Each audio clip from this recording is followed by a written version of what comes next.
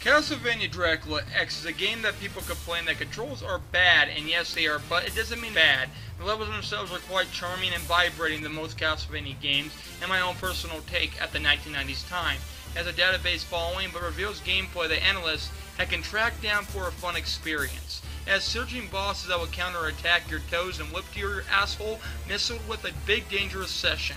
The game is really short, and the bosses can be unfair sometimes, especially the last final boss. Hands down for one of the hardest final battles ever in gaming history of existence. It scolds you a lot, it's a letter to most, but others might think of it as a judiciary report than something they like to be encouraged to have a playful time whipping those nasty vampire creatures away like Super Castlevania IV.